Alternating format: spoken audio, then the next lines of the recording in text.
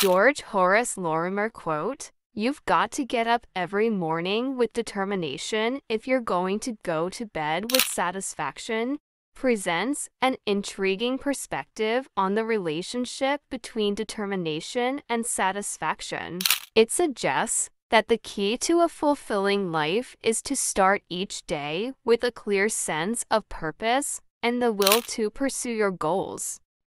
This quote emphasizes that it's our daily determination and effort that ultimately lead to a sense of accomplishment and contentment.